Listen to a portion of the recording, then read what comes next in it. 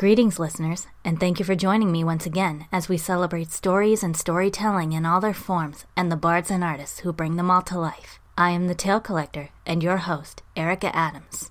I've been making up stories in my mind since childhood, though I seldom put them to paper. It wasn't until high school that I really began to write seriously and regularly in my spare time, nor was it until my sophomore year that I found a teacher who took that writing just as seriously. Enter Mrs. Lloyd, 10th grade English. Upon learning about my auditory processing disorder, she gave me a very special gift. Reach for the Moon, a book of poems by Samantha Abeele. Like me, Abeele had a learning disability that severely hindered her in school, but she found solace and strength in the act of writing.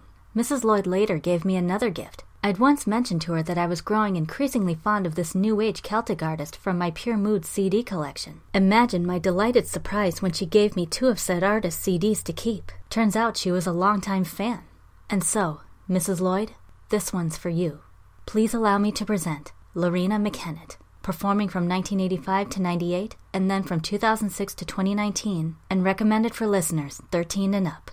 A lady born of Irish and Scottish descent in Morrison, Manitoba, McKennitt originally studied veterinary medicine, but opted instead to become a musician upon discovering artists like Neil Young, Joni Mitchell, and Gordon Lightfoot. Her passion further blossomed when she traveled to Ireland to hear authentic Celtic music for herself. From there, she took up busking around Canada to pay for the recording of her first album. As of 2018, she has released 10 studio albums and 6 live albums under her own label, Quinlan Road, and provided music for TV shows like Highlander the Series and Legacy, documentaries like Full Circle, Women in Spirituality, and movies like The Mists of Avalon and Tinkerbell, just to name a few. She's received many Grammy nominations and Juno wins, as well as Billboard's International Achievement Award in 1997, and even performed the opening ceremonies at the Vancouver 2010 Winter Olympics. But it's not only her music that's made her so distinguished. In 1998, she founded the Cook Reese Memorial Fund for Water Search and Safety, following the tragic drowning of her fiancé, Ronald Reese, his brother Richard, and their close friend, Gregory Cook, in a boating accident, hence McKennitt's 98 to 06 hiatus. She donated all of the $3 million profits from her then latest album, Live in Paris and Toronto, to the fund. Moreover, on top of being an honorary doctor of many fields from various Canadian universities, she is also a member of the Orders of Canada and Manitoba, a recipient of Queen Elizabeth's Golden and Diamond Jubilee Medals and the Canadian Forces Decoration, and a Knight of France's Order of Arts and Letters. I believe this love and respect for her fellow man and their stories is a driving force behind the noble grace of McKennitt's songs. Besides her skill with the piano, harp, and accordion, her dramatic soprano vocals ebb and flow from soft and whispery to powerful and operatic, resulting in a voice filled with dignity and compassion. Her inspiration is firmly grounded in real-world history and culture, an authenticity which makes the quality of her music all the more majestic and haunting. The ways in which McKennitt pays such tribute comes in many lyrical and thematic forms. Her earlier albums are comprised almost entirely of covers of traditional Irish, Scottish, and English folk songs. Her mature yet spirited inflections make her sound as if she herself lived and breathed and sang during those ancient times. From Blacksmith, a boisterous song belying a tale of love found and love spurned, to the Wexford Carol, as glorious and humbling as the Nativity it praises. I'm particularly fond of her homages to the finest poets and writers in Western literature, in the form of her setting their written pieces to music, partly because I'm always reminded of my British poetry and romanticism courses in college whenever I hear them. Her rendition of Stolen Child by William Butler Yeats is filled with as much maternal warning as bedtime story fantasy. Alfred Tennyson's The Lady of Shalott she treats with the slow, somber beauty of a funeral befitting the tragic life and death of its title maiden, and with sensual use of guitar and violin and the galloping beat of a dashing desperado, she fully captures the olden-day intrigue and romance of Alfred Noyce's The Highwayman. In the mid-90s and the early 2000s, McKennitt began to broaden her geographical horizons, and her musical ones along with them. Her extensive travels and experiences through Spain, Morocco, Greece, and other Mediterranean countries add a fresh spice that complements rather than clashes with her traditional Celtic sound. But more than that, they celebrate the country's respective cultures and the people who shape their histories. I find this quality exceptionally strong in her instrumental pieces. For example, she plays for us the story of Marco Polo, the famed Venetian merchant whose explorations opened the eyes of Europe to the mysteries of Asia and beyond. And Keheritomene, a Greek word meaning full of grace, is the name of the convent in which Anna Komnene, an 11th century princess and writer who painstakingly chronicled the history of the Byzantine Empire, spent her final days. But like all journeys, when one begins, another inevitably ends. In October 2019, McKennitt officially announced that she is stepping away from music production indefinitely in order to spend time with her family and to focus on efforts to fight global warming and to address the harmful effects of technology, even going so far as to quit Facebook the year before. I commend her for facing and discussing these serious issues, as we threaten to lose sight of our Earth and each other with the world's ever-increasing reliance on technology. Whether or not we hear new songs from her in the future, I wish her the very, very best. In the Jim Henson's The Storyteller episode, Hans My Hedgehog, there is a line repeated throughout that describes the title character's bagpipe music. Quote, "It was a sound both bitter and sweet, beginning in hello and ending in goodbye." If there is a real-life musician that embodies this sentiment, it's Loreena McKennitt. With her elegant singing, she invites and greets with open arms. With her passionate playing, she bids a fond and poignant farewell. Showing great respect for other musical styles outside her ancestral one, she creates a beautifully unique New Age sound all her own. But more importantly, she uses that very sound to preserve the legacies and honor the rights of all mankind, whose emotions, desires, and questions are universally shared regardless of ethnicity and era. Every one of her songs is its own pilgrimage, as much a spiritual experience of humanity as a sonic excursion into antiquity. Gather around next time for another tale you may have forgotten or have never heard before. Until then, listeners, may inspiration always find you.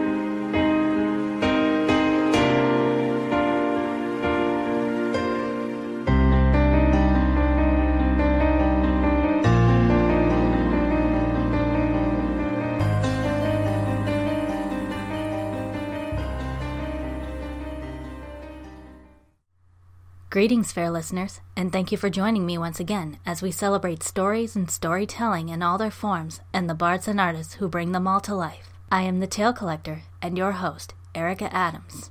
Human ingenuity has served us well over the centuries. Advances in technology have offered a plethora of new frontiers for us to explore, the means with which to ensure our survival, and the ability to discover and create wonders unlike anything seen in antiquity. However, many would argue that all this comes at the great cost of cultural, religious, and individual identity. At what point does technological progress become destructive to the natural order of life? At what point does clinging to ancestral traditions become detrimental to physical health and social and emotional development? Can a balance between past and future be struck? If so, how? It's hard enough for adults to answer these questions, much less children, especially those hailing from places which embrace the technology of today, but whose ethnic and theological roots date back thousands of years. Case in point, a country as ancient as Africa, in a time as radical as the turn of the 23rd century. As we see in Nancy Farmer's The Ear, the Eye, and the Arm, first published in 1994 and recommended for readers 10 and up.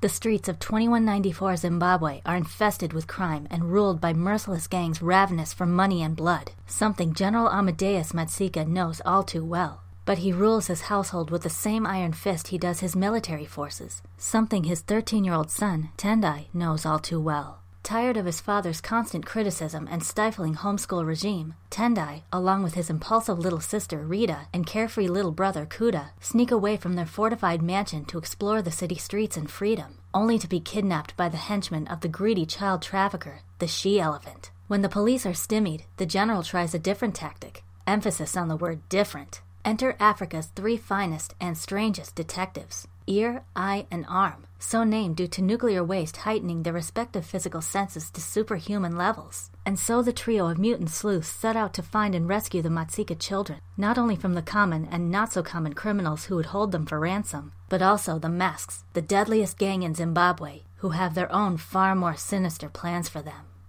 Though not the only book I've read that highlights African tradition, this is the first I've read that falls under the category of Afrofuturism, a subgenre of science fiction and an artistic movement which incorporates elements and aesthetics of African diaspora culture in themes of science and technology. Farmer, a U.S. citizen born in Phoenix, Arizona in 1941, worked in Mozambique and Rhodesia, or present-day Zimbabwe, upon enlisting in the Peace Corps in 1963. Within the fast-paced thrills of her futuristic world, complete with flying cars, laser guns, and robots, she weaves a comprehensive but manageable crash course in African history and culture. Names and vocabulary terms are italicized throughout the text, and there is a glossary at the end of the book to define them more clearly. Farmer also includes an appendix in which real-world customs, beliefs, events, and even the myriad tribes of Africa touched upon in the story are explained more in depth for any curious readers. Ironically, and sadly, all Tendai, Rita, and Kuda know of their country is what they've been taught from books and tutors, with no hands-on experience whatsoever beyond the security of their house. Their father even mentions at one point that they've never ridden on a bus before.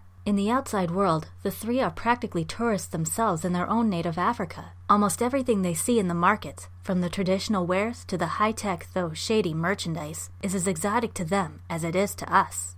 Pages 32 to 33. Long sunshades covered the various markets. Each street was devoted to a different product. Fruits, vegetables, clothes, crockery, and soap. Meat sellers slapped sides of beef to dislodge flies and show off their wares. Nyanga squatted before heaps of roots and herbs. They wore feathered caps banded with wild cat fur and smoked long pipes as they dozed in the heat. There were even a few public mellowers. Each praise singer had his own booth with a comfortable couch. When someone felt depressed and needed a quick praise, he gave the mellower a brief rundown of his best points. The person would lie down on the couch while the praise singer created a poem about him. Tendai realized he was happy, and he hadn't known he was sad before. He liked the noise and the smells, both good and bad, and the faces, both innocent and crafty. He liked being surrounded by people. He liked them all in their shapes and dispositions, simply because they were people and not machines. "Look!" cried Kuda. They were walking along the animal pens. Vendors haggled over goats and chickens. Fancy showcats yawned contemptuously at the crowds that milled around them. But on a table at the end, all by itself, sat a most amazing creature. It was blue. Its fur stood out in a handsome ruff around its face, and its tail hung down almost to the ground. It wore a leather collar attached to a chain. Its owner, who had a surprising number of bandages on various parts of his body, sat glumly in a chair and smoked a cigarette. "That's a genetically engineered monkey," said Tendai in wonder. "I thought they were illegal," Rita said. "They are." The blue monkey reached out a long arm and snatched the cigarette from its owner's mouth. The man tried to retrieve it, but the monkey bared its teeth at him. It calmly began to puff on the cigarette itself. "What are you staring at, roach face?" it snarled. "It talks!" Rita cried. "Of course I do, when I have someone worth talking to. Not him." The blue monkey spat in the direction of its owner. 2 other men had stopped at the table. One of them flicked a peanut at the animal. "When I want a peanut, I'll go to the market and buy one," shouted the monkey in a rage. "Give me a hamburger, you tightwads!" The men laughed. This is also the only relatively mature novel I know of whose author, a Caucasian, not only portrays the beauty and dignity of this ethnic group in a comprehensive and fascinating way, but does so without resorting to the tragic theme of racism, which I have to say is quite refreshing. If there is one mature subject this story does explore, though, it's social class. The kids experience the more impoverished side of the city firsthand, but their parents are forced in their own way to see it as well. When they meet Ear, Eye, and Arm for the first time, it's not only the trio's bizarre outward appearances that catch them off guard. Mother begins to realize just how ignorant she is regarding the less privileged, while the general gets his first lesson in how looks aren't everything when it comes to strength. Pages 49 to 51. Eye removed his dark glasses, and Ear took off his muffs. The 3 men stood in front of Mother and let her take a long look. Ear, who was white, unfolded his ears. They opened out like huge flowers, pink and almost transparent. Eye, who was brown, blinked his huge eyes, which were all pupil inside and no white. Arm, who could just as well have been called leg, stretched out his long black limbs. He reminded Mother of a wall spider. How How did it happen? She asked. Arm replied, We all come from the village of Hwange, near the nuclear power plant. Oh yes, said Mother. That's where the plutonium got into the drinking water. Our mothers drank it. Mother stared at them. She knew about the accident, of course, in a distant sort of way. A few people died. Others got sick, but it had happened long ago. What must it have been like to have such babies? Hers had been so beautiful. Our parents were delighted when they found out what we could do, said I, blinking in a slow, unnerving way. I could see a flea clinging to a hawk's feathers. My mother never lost anything. I could hear an ant creeping up on a sugar bowl, boasted Ear. And what could you do? Said Mother, bewildered by these strange creatures. I got hunches, Arm said. I used to know when the baboons were planning to raid the fields. So you see, we were ideally suited to be detectives. Who are these people? Growled Father from the doorway. Ear closed his ears at once. Arm staggered back as though struck. Detectives, Mother replied. They're going to look for the children. Father stalked around Ear, eye, and Arm, looking them over. They wouldn't get into the army, he concluded. They have special abilities. Mother hastily explained what these were. Said Father. Only Mother could tell the difference between the two humphs. The second meant he was actively interested in the men and was considering using their services. You're hired, he said abruptly. Then he quickly produced pictures of the children, credit cards, maps of the city with phone numbers of the police stations, his own private number to be used day or night, and a great deal of advice. Almost before they knew it, Ear, Eye, and Arm were handed their Nirvana guns and herded back to the limo. Use the bus for business, Father said. You'd scare witnesses away with the limo. Report to me 6 times a day. Good luck. He shook hands with each detective, but paused and raised his eyebrows when he touched Arm. That Arm has the funniest handshake, said Father, watching the shadows creep across the grass. He's stronger than he looks, too.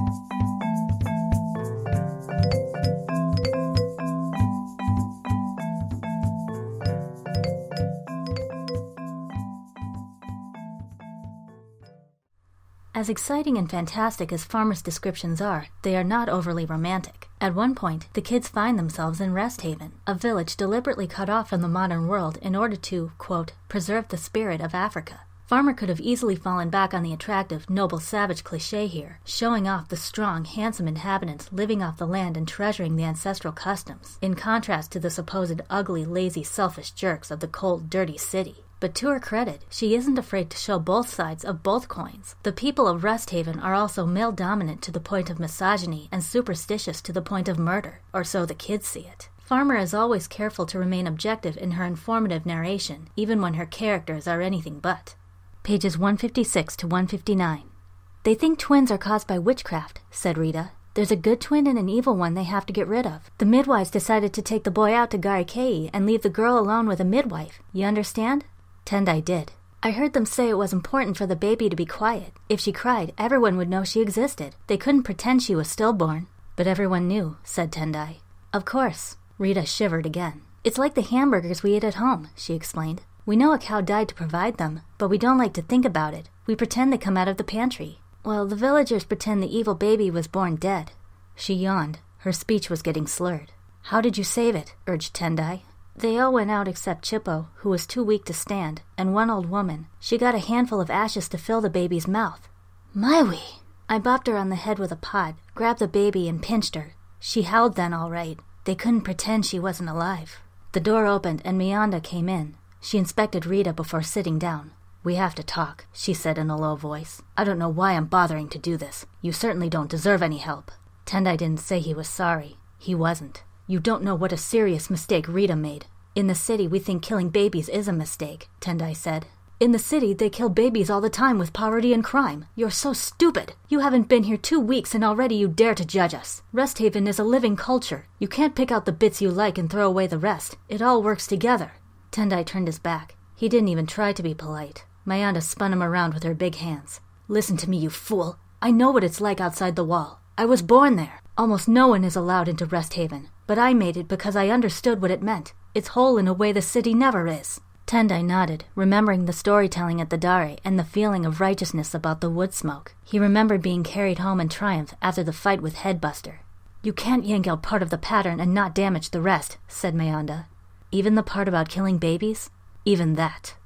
Many of the finest fictional stories are those which paint an authentic picture of a real-life place for its made-up characters to inhabit. But to make that picture as engaging as those characters and their adventures, that is truly an art and a skill. The ear, the eye, and the arm offers plenty of alien-like creatures, impossible wonders, and high-tech fare to satisfy any sci-fi fan, but it never loses touch with the rich and vibrant heritage of the country they and the more normal individuals call home. Yet as academic as it gets, Farmer's novel still feels very human. With each immediate danger they face and every way of life they are exposed to, its protagonists, young and old, ordinary and extraordinary, take the time to question their own previously held beliefs and learn when to respect the beliefs of others, whether to challenge them, and how they all have the power to shape life itself. For while there is no such place as utopia, the world, when seen in the right light, can be just as incredible.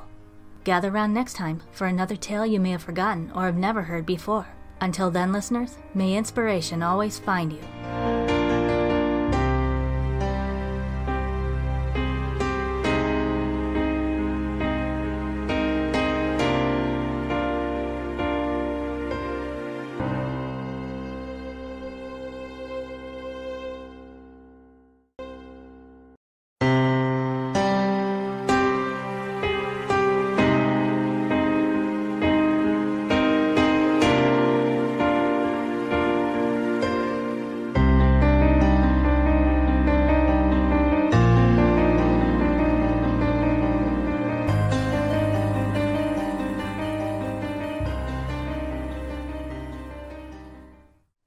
Greetings, fair listeners, and thank you for joining me once again as we celebrate stories and storytelling in all their forms and the bards and artists who bring them all to life. I am the Tale Collector and your host, Erica Adams. Warning, this story contains mature themes regarding sexuality. Listener and researcher discretion is advised. My first piece of theater experience came in the 5th grade when I played the role of Kanga in Winnie the Pooh. The costume was sweltering, the tail alone felt like half my body weight, and literally 99.9% of my lines consisted of nothing except, quote, "my precious little Roo." Still, I had enough fun to join as the curtain puller for Charlotte's Web the following year. My second came in college, when I volunteered to help backstage for the December 2010 production of White Christmas at the Duluth Playhouse. If those times taught me anything, it's that what occurs behind the curtain can be just as interesting, if not more, than what happens in front of it. I was reminded of this upon seeing what has since become one of my favorite plays superbly performed by the UMD Theater Department. I can't properly discuss the story in play form since I can only experience it as such once, but I can discuss the next best thing, the movie. I present to you Stage Beauty, released in 2004 and rated R for sexual content and language.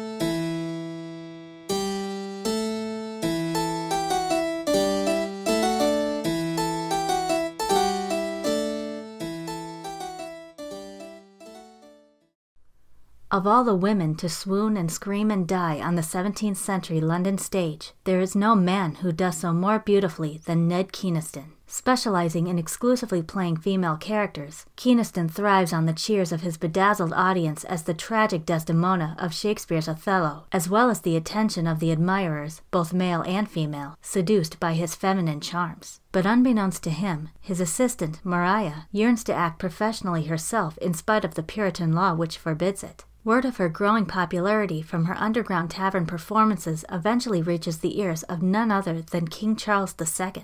So intrigued is he by the very idea that he decrees that henceforth, not only can women now legally become employed actresses, but it will now be illegal for male actors to play roles of the opposite sex. This puts Keeneston in a terrible position. Now out of work and unable to convincingly act the role of a male, Keeneston's career and social standing are all but destroyed. With the unlikely help of Mariah, now London's most prominent actress, Keeneston strives to reclaim his former glory on the stage by learning to act like the man he is.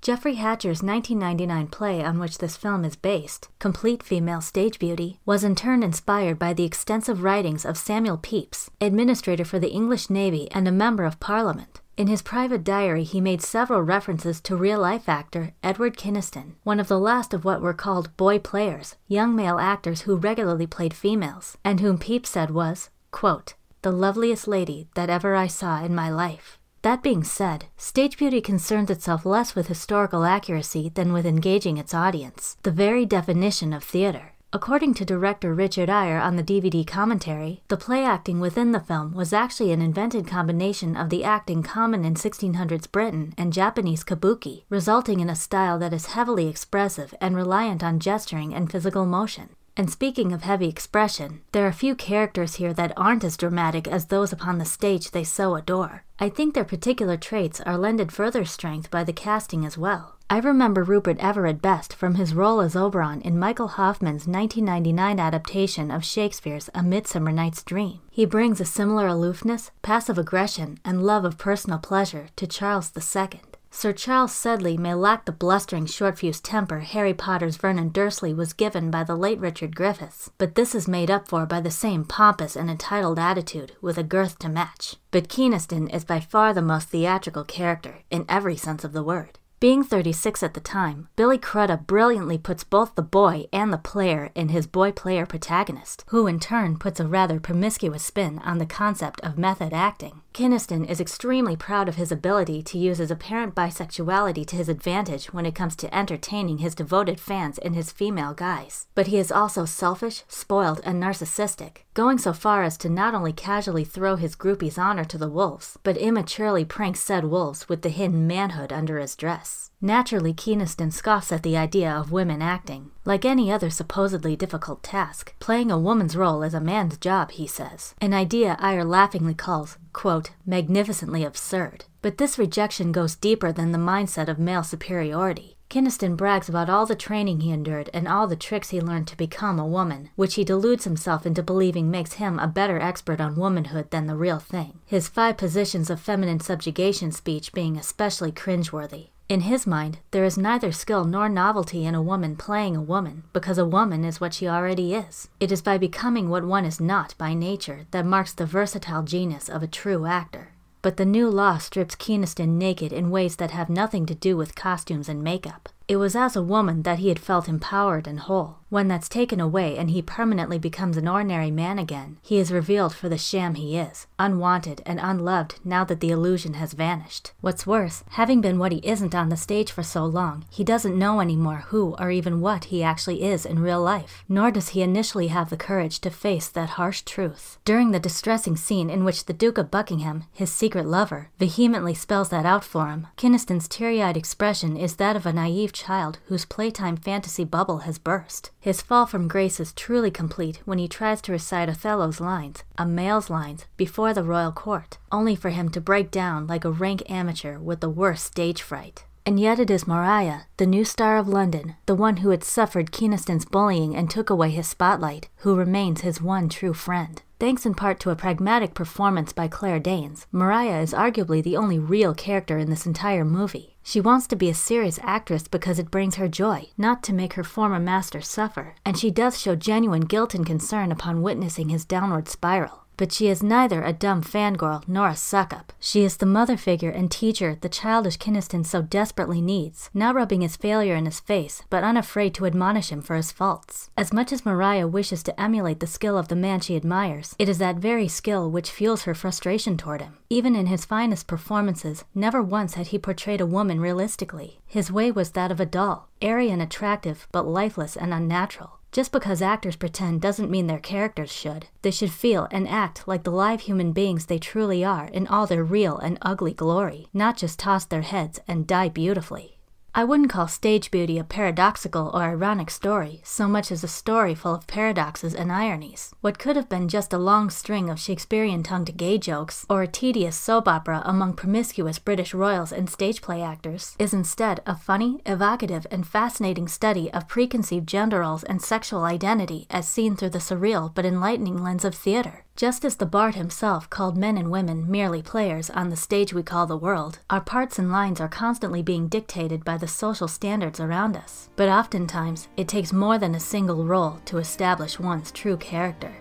Gather around next time for another tale you may have forgotten or have never heard before. Until then, listeners, may inspiration always find you.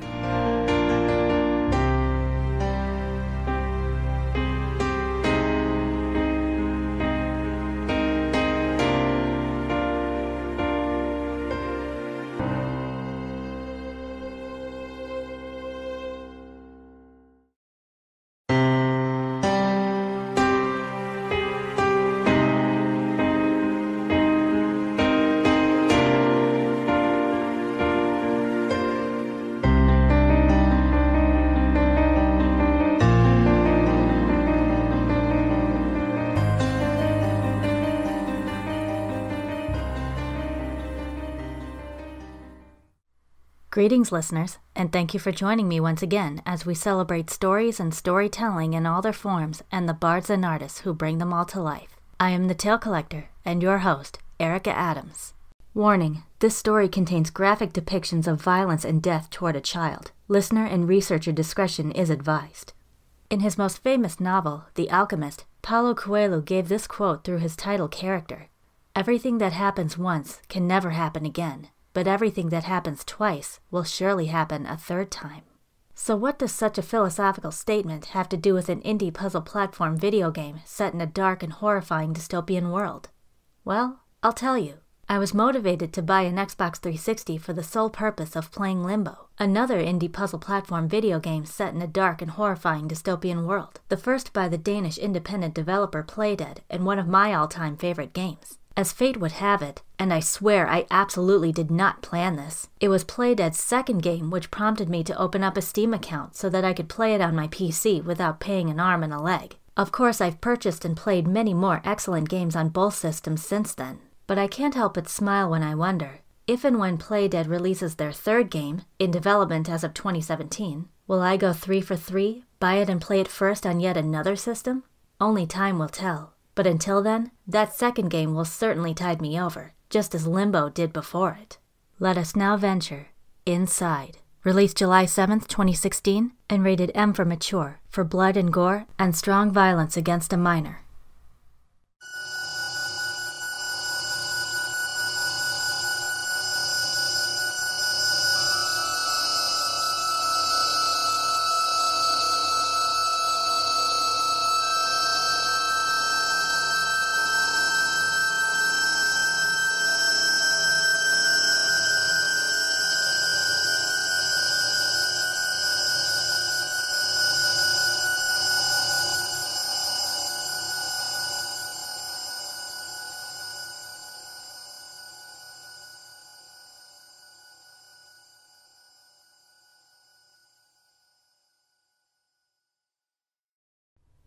There is no life in the forest. Still leaves litter the ground like corpses. Sickly streaks of sunlight bring no warmth to the cold gray air, and even the wind seems reluctant to disturb the eerie silence. All of a sudden, something rustles from atop a lonely crag. A figure drops to the ground, a boy in a red shirt. He races through the woods, whether from danger or towards salvation, he does not say. But he is not as alone as he first appears. Men with rifles and dogs stand watch, ready to hunt the boy down should he be spotted. He soon discovers they are part of an organization which performs dangerous mind control experiments, reducing their human guinea pigs to zombified automatons devoid of all will and identity. Having now found himself in the heart of their hellish facility, the boy must uncover the purpose of these insane experiments while surviving murderous watchmen, vicious traps, and emotionless scientists, lest he and his own mind become their next research specimens.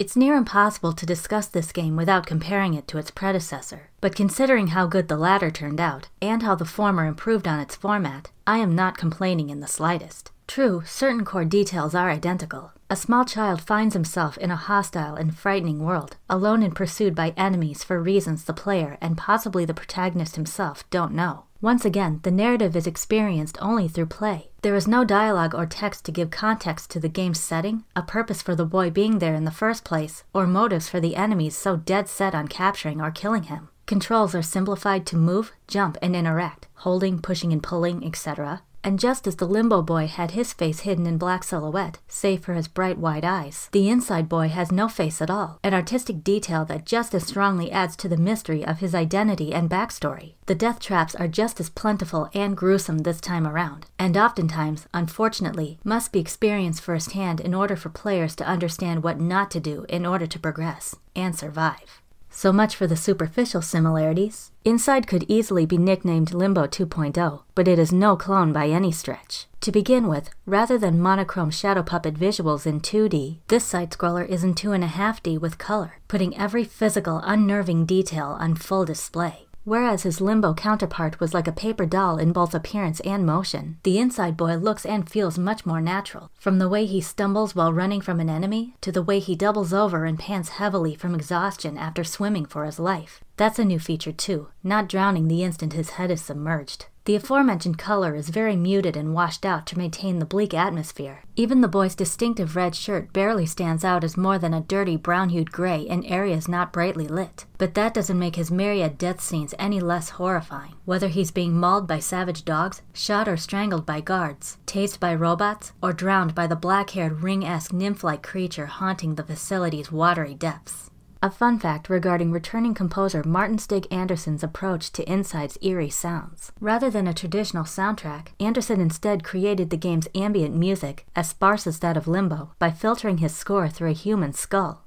Yes, a real human skull. The resulting vibrations serve a dual purpose. The low and somber chords linger oppressively, as if to smother the boy's hope of respite. At the same time, they complement the artificiality of this dystopian world while emphasizing its sheer monstrousness. They don't accompany the technological environment so much as merge with it, creating an unseen but very much live entity in which the boy is little more than a fragile flesh-and-bone insect. One particular musical portion intrigued me. Recall, all you Limbo players, the sequence in which the wide-eyed, shadow-clad boy must make his way past laser-activated machine guns. The music played then is arguably, and rather ironically, the most relaxing and peaceful in the whole game. In fact, the piece has since been unofficially titled by fans Machine Gun Tranquility. Anderson does something similar in the latter half of one of the most infamous and lethal sections of Inside. Here, the boy finds himself within a massive atrium in which an unseen device in the distance sends out powerful shockwaves which will blast him apart if he is unshielded. In a strangely beautiful juxtaposition, we hear another ambient piece that flows with a calm, dreamlike, and I dare say even uplifting serenity, as if to mock the boy with a false sense of security while lying in wait to strike when he is at his most exposed.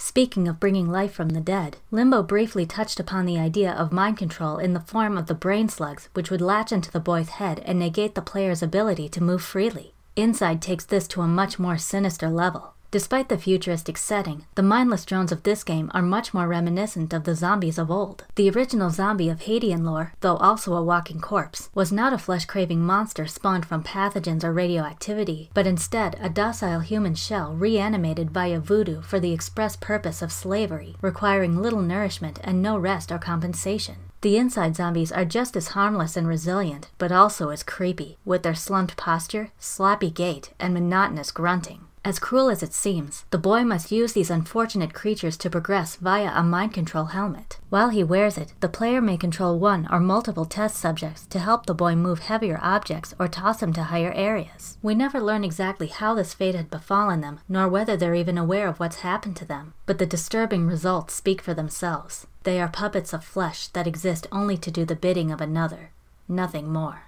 In this world I think George Orwell would appreciate, the choice of making the humans' faces literally blank is as disquietingly symbolic as it is fascinating. It suggests that the boy and the test subjects are little more than objects to be owned and manipulated, rather than living, breathing human beings to be loved and respected. As for the scientists and the apparent ruling class that oversees the experiments, all of whom are seen wearing face-concealing masks, it indicates a severe lack of empathy and a cold, calculating mentality toward their fellow man. And get this, in some shots, they even have children and babies, also masked, among their ranks, a subtle but brilliantly evil touch.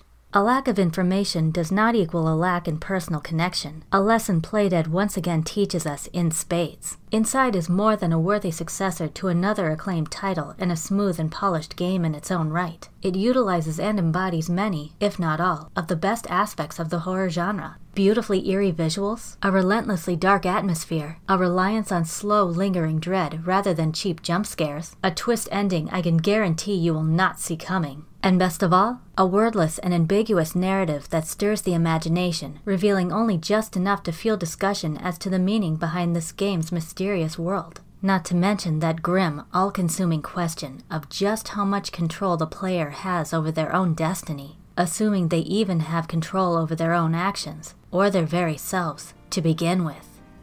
Gather round next time for another tale you may have forgotten or have never heard before. Until then, listeners, may inspiration always find you.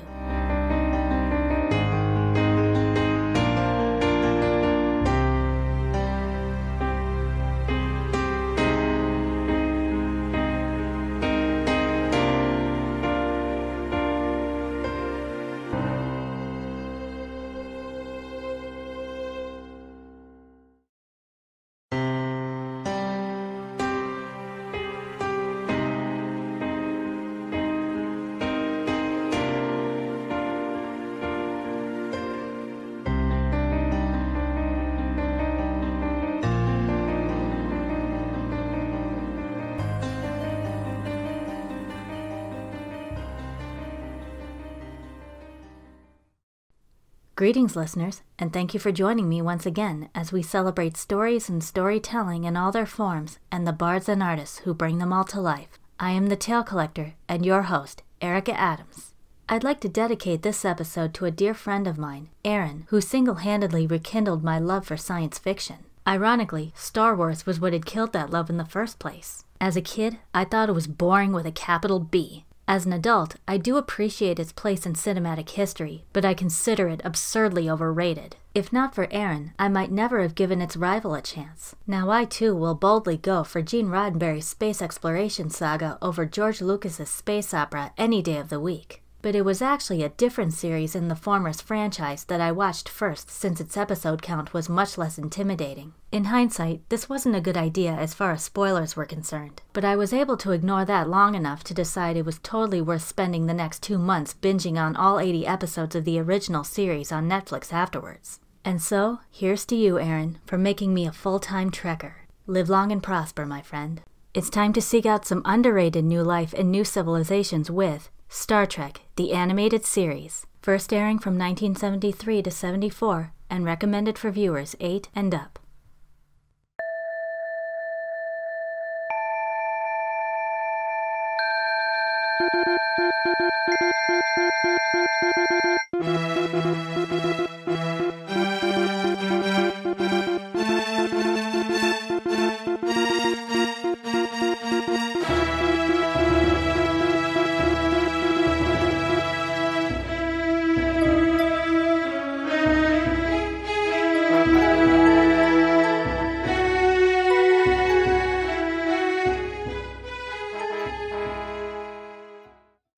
By the 23rd century, the humans and aliens of the Milky Way galaxy have come together to establish the United Federation of Planets, an interstellar government which strives to maintain peace between all forms of intelligent life. To strengthen such relations, they have sent out a Starfleet crew in the Federation vessel, the USS Enterprise, led by the steadfast Earthman, Captain James T. Kirk, on a 5-year mission to explore space. The Enterprise crew encounter and befriend a variety of beings, some strange and intriguing, others as old and wise as creation itself, and experience cosmic phenomena both wondrous and perilous, while facing off against sworn enemies like the cunning Romulans and the deadly Klingons, all in their quest to share what they know and learn what they can, so that they may protect the universe and all its myriad races. Believe it or not, there was a time when the future of Star Trek was threatened by low ratings. Only a massive fan mail campaign ensured TOS a third season at all, yet no number of letters could save it from an unceremonious cancellation in 1969. But then, syndicated reruns began. All of a sudden, its popularity soared. Viewers from all over the country were crying out for more Star Trek. As neither another live-action show nor a feature film was a feasible option, creator Gene Roddenberry approved an animated show instead. Not to be confused with 2021's Lower Decks, this first animated spin-off is a direct continuation of the live-action series of the 60s and brought back nearly all of the main cast to voice their reprised roles. William Shatner as Captain Kirk, brave, earnest, and fully dedicated to his mission to preserve and protect. Leonard Nimoy as the ever-impassive and logical Vulcan First Officer, Spock. DeForest Kelley as Chief Medical Officer Leonard McCoy, aka Bones, who brings a human heart to his high-tech healing. James Doohan as Chief Engineer Montgomery Scott, or Scotty, to whom the Enterprise is both family and home. And Majel Barrett as Bones' loyal assistant, head nurse Christine Chapel. Initially, only these 5 were to return due to budget concerns, but Nimoy firmly refused to participate, unless African-American Nichelle Nichols as Communications Officer Nyota Ahura, as compassionate as she is intelligent, and Japanese-American George Takei as the calm, collected, and informed helmsman Hikaru Sulu were brought back as well. He argued that not only were they too struggling for work at the time, but to leave them out would deny the very principle of inclusion and racial diversity the first show stood for. Needless to say, this was quickly rectified. But I'd be remiss for not mentioning Walter Koenig, whose Russian character, Ensign Pavel Chekhov, was unfortunately cut. As compensation, he was asked to pen an episode, The Infinite Vulcan, with the added bonus of the Retlaw plant as a tribute and fun little Easter egg, Retlaw being his first name spelled backwards. On a similar note, Spock was sadly the only non-human crew member of the Enterprise in TOS, half-human heritage aside. This was resolved with the addition of 2 new recurring alien characters. One was Lieutenant Erix, a tripodal Endosian. If E.T. was man-sized and thinner, with bright orange skin, 3 arms and legs each, and a high trumpet-like voice, he'd be something like Erix. He is usually seen at the helm alongside Sulu. The other was Lieutenant Merez, an attractive felinoid female of the Katian race. She sometimes takes over for Uhura as communications officer and strongly resembles a lion, sporting golden brown fur, a tufted tail, a mane-like hairstyle, and a soft, husky voice often punctuated by strong purring. Unlike its predecessor, this was a half-hour Saturday morning cartoon for all ages, rather than an hour-long drama for teens and adults. It was animated by the now-defunct Filmation, well known for producing its shows as quickly and cheaply as possible via limited animation. TAS was no exception. Of particular note, fixed stock shots of characters are plentiful, movement only coming from mouths and eyes, including Spock's famous raised eyebrow, with the former sometimes hidden entirely by hands or extreme close-ups. While matching the relatively blank faces to vocal emotions is seldom problematic, this can unfortunately cause the few legitimate facial expressions to appear sickly or even creepy. But let's give some credit where it's due, shall we? The actors' likenesses are very accurate, and the rotoscoping of the Enterprise blueprints created for TOS more authentically captures the ship's meticulous details. Besides, it's not like we sharp-eyed cartoon connoisseurs haven't seen recycled footage before. Just look at classic Hanna-Barbera and Disney, not to mention dozens of anime, both old and new. But what TAS may have lacked visually, it made up for narratively. Animation offered a creative freedom TOS couldn't afford, allowing for new worlds, scenarios, and of course aliens that would have been too costly and impractical for live action. Examples include Kirk and Spock being turned into water breathers by the reclusive fish-like inhabitants of Argo, a bombardment of planetary radiation which causes the crew to shrink rapidly, Bem, the arrogant colony alien commander of Pandro who selfishly uses his separation ability to trick Kirk, and an alternate time-reversed universe which regresses the crew into children. Strangely, the greatest controversy surrounding TAS doesn't revolve around quality or content, but rather its status as franchise canon. Why? Because it's a cartoon?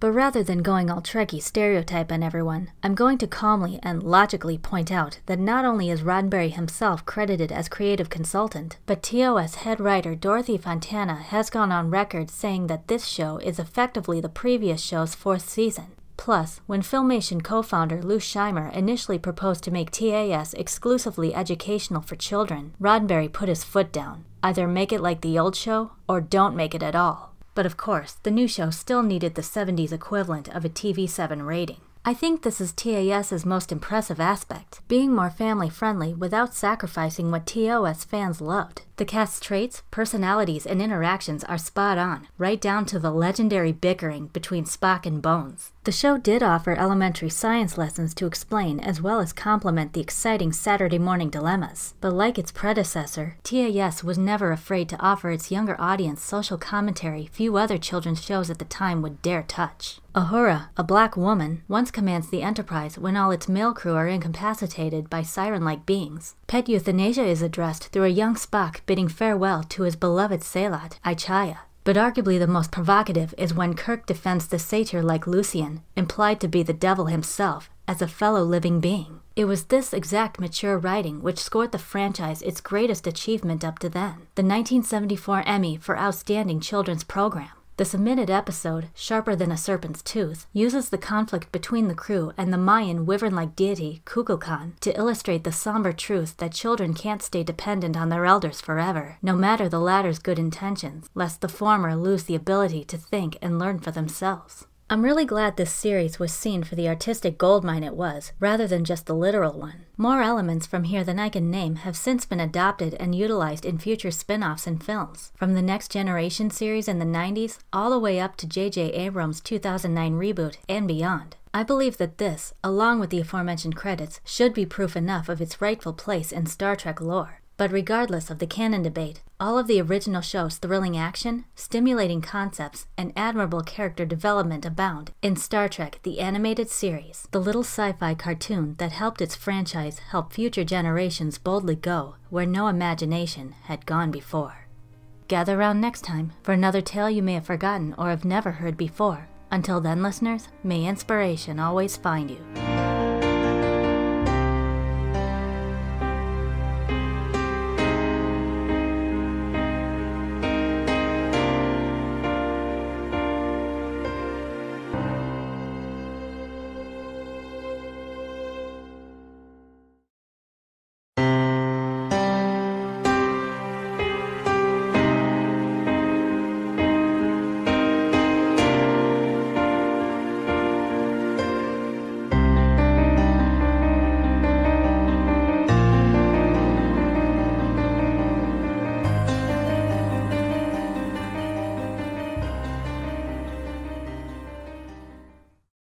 Greetings, listeners, and thank you for joining me once again as we celebrate stories and storytelling in all their forms and the bards and artists who bring them all to life. I am the Tale Collector and your host, Erica Adams. In the fall of 2017, I uploaded a YouTube video link to Facebook to highlight the anniversary of a bizarre event, the mystery of which continues to this day. I wasn't expecting much in response to the post, though. Enter Jesse Lowell Anhalt. Not only did he acknowledge the event with as much gusto as I, but he announced that he had made his own full-length film about it. Unsure what to expect, but unable to resist, I clicked the link he provided and watched. To say I was impressed is an understatement. This is the first time I've featured a shorter independent film that is solely online, creator-funded, and has very little in terms of traditional information and marketing besides a few small pages on IMDb, YouTube, and Facebook. But the production quality and the way it pays homage to its surreal source material makes it well deserving of a place here. Prepare yourself for Intrusion. Released online in 2017 and recommended for viewers 17 and up.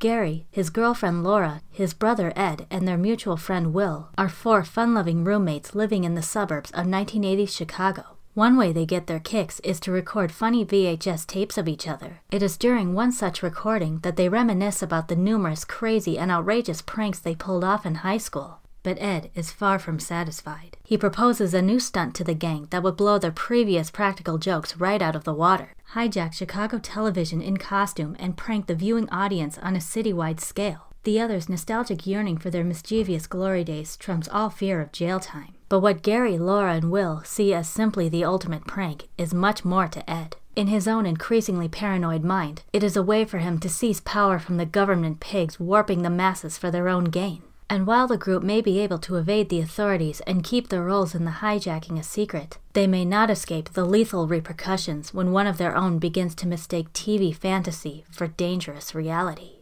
Chicago, Illinois, November 22, 1987. WGN-TV had just begun its recap of the latest Chicago Bears game on the 9 o'clock news when suddenly the screen went black. 15 seconds later, a figure dressed as fictional 80s icon Max Headroom appeared, bobbing his head erratically to the accompaniment of shrill buzzing. This unauthorized transmission was cut off after 28 seconds when officials were finally able to switch frequencies. But this oddball show was not over yet. At around 11:20 p.m. that same night, local PBS station WTTW was broadcasting the Doctor Who serial Horror of Fang Rock when Max struck again. Now featuring heavily distorted audio, he began spouting apparent nonsensical gibberish while fiddling with a Coke can and a gardening glove. This went on for some time before the shot cut abruptly to Max's partially exposed buttocks, which were then spanked by a female accomplice with a fly swatter. After a full 90 seconds on the air, the hijackers stopped transmission of their own accord, leaving viewers and TV personnel alike utterly baffled, and were never seen or heard from again. Such is what is now dubbed the Max Headroom incident. As of 2021, over 30 years later, the hijackers' identities and motives remain unknown.